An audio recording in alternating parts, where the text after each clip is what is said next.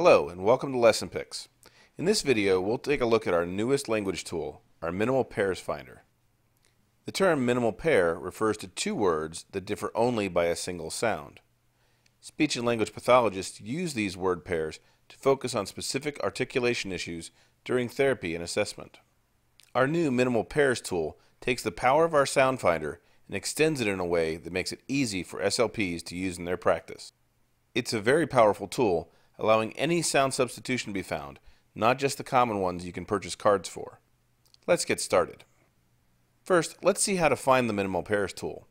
From any page, click on the Sound Finder and Other Tools tab to get to our language tools. Minimal Pairs is a new tab on the left, right above the keyword search. Notice that we're not logged in during this demo. The Minimal Pairs tool is free for anyone to use without paying anything or even signing up. When you first go to the Minimal Pairs tool, you will see an instructional image in the results area. It'll be replaced with your results when you run a search. Let's find all the pictures in our library that differ only by replacing the l sound with the w sound.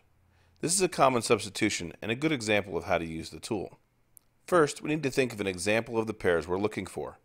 In our case, we'll use lake and wake because they differ only by the two sounds l and w. Remember, you can use any example words that differ only by the sounds you're looking for. We enter the two words and click Get Pairs. The results section is now filled with examples of minimal pairs that match our criteria. Each section has a pair, such as light and white, along with the images that go with those words. If you click More, you'll open up the section to see all of our matching pictures. In addition, you'll see a list of common pairs on the left-hand side.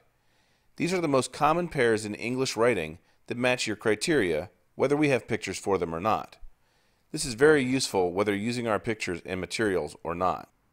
Notice that if you find a pair we're missing, you can check the box next to it and click Request Images to let us know you'd like us to add them.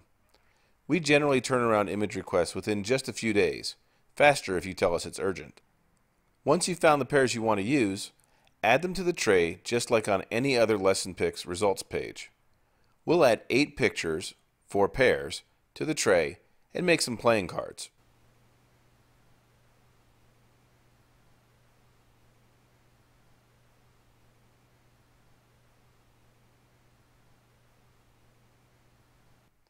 As always, you can change your text and the options for the materials. In this case, we'll create all 4 colors and we'll include the text on the cards. Download the PDF, print out the cards, and you've quickly created minimal pairs cards for your student.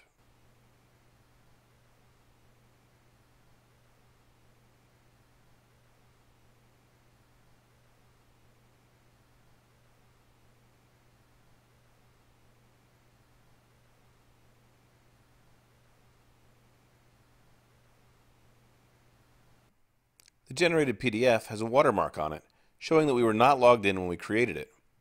If you purchase a subscription, you can create an unlimited number of materials with no watermarks. While the minimal pairs cards are the most common ways to get minimal pairs, LessonPix can create any of our materials using these same pictures.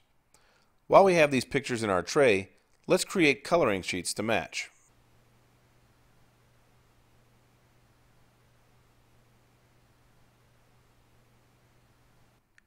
We walk through the wizard again, and this time we have coloring sheets that focus on our target minimal pairs. This way you can embed these words in your therapy without just doing drills.